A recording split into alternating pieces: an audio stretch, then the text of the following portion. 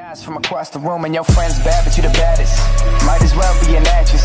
We can head back to my place. Make a flick on that mattress. You got tree, I'll match it. What they do, it's your boy Flo. Welcome back to another video. Today I'm going to be reviewing the patch notes for the upcoming Borderland Stryfe update. The update will be released tomorrow 2 a.m. through 6 a.m. Eastern time, or 7 a.m. through 11 a.m. at GMT time. It is on October 13th, which is tomorrow, of course, Thursday. Now let's take a look at the patch notes. If you guys don't want to see the patch notes and you already know the patch notes, you can skip to this amount of time. I'm going to be putting it in letters right about now, and you will eventually skip to make the gameplay of a couple of the new factors that are being included. Now let's get started. The number one is 2 new playable heroes, which is Cecilia, Torek, and Sip. New faction territory, the Borderlands. 4 brand new mounts. This is super cool. Rampus Hellworm, Green Fang, and Bone Chomper. A new faction battle mode, 20 versus 20. I'm guessing this faction battle mode is going to be I hope it is server side. I'm not too sure. Please don't comment in this. I'm just guessing, giving my best guess. Hopefully it is of all servers and you just queued or something like that. That would be pretty sick. I'm not too sure though, so don't come in.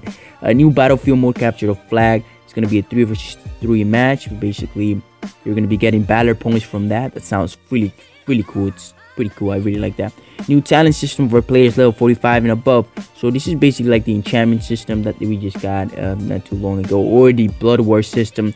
But instead, you know, we're gonna get talent system. That's gonna be really cool. That's gonna boost us up in might as well. So then, really looking forward to that.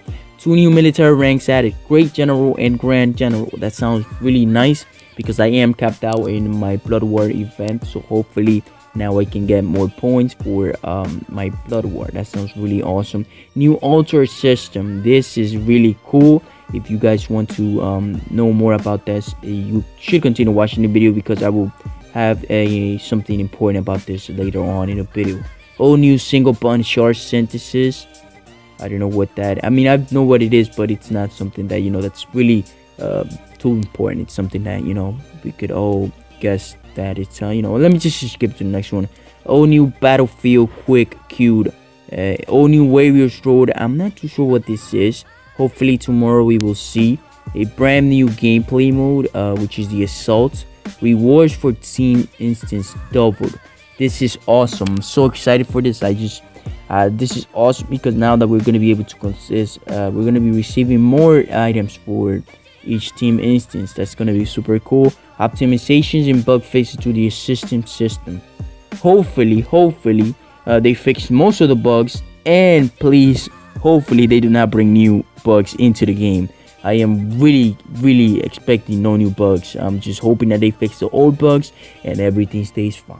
But let's just skip to the next part of the video, which is the gameplay of a couple of these things. Here what we are about to look at is the new talent system, which is only available for level 45s and above. Hopefully I'll be able to discuss that furthermore in tomorrow's update. Now we're taking a quick peek at the new upcoming hero, which is Cecilia. These are a couple of her skills, and as you can see, she looks pretty overpowerful. She looks like the warrior class, the warrior hero from the original Taichi Panda 1. She looks pretty powerful. I'm seeing and noticing that many people will be able to, are going to be playing her as a new hero. My best guess is that she is a time hero, so yeah, she's going to be mostly for those pay-to-win players, but you know. Now we're going to take a look at the altar, which is, wait, not now, give me a second. Okay, we're going to take a look at the altar, which is where you exchange time hero shards for different heroes. It's super cool, it's super efficient. You can get new heroes from there as well. Here are the upcoming mounts, which they seem pretty cool. I do not know which are the names of them, but these are just what they look like. They do seem pretty efficient. They look pretty cool, you know. I do like this one that's about to come here. It's like a dragon or something. This one looks really cool. Right, this right here seems like the new faction map, which is going to be introduced. This is the most anticipated factor of this upcoming update, which is the plus 10 gears and the red tier up, and a brand new attribute bonus, which is gonna be for the dodge class. It's gonna be pretty cool.